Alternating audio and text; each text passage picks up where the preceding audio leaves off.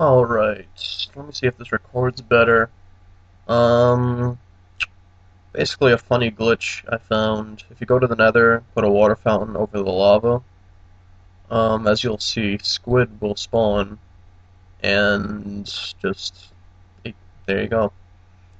And almost killed myself there, as the game freezes a little bit, because I'm running it on a laptop.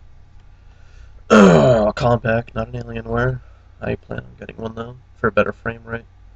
Anyway, as you can see, they go with the current and just go on land and beach themselves. That one over there is probably gonna kill himself.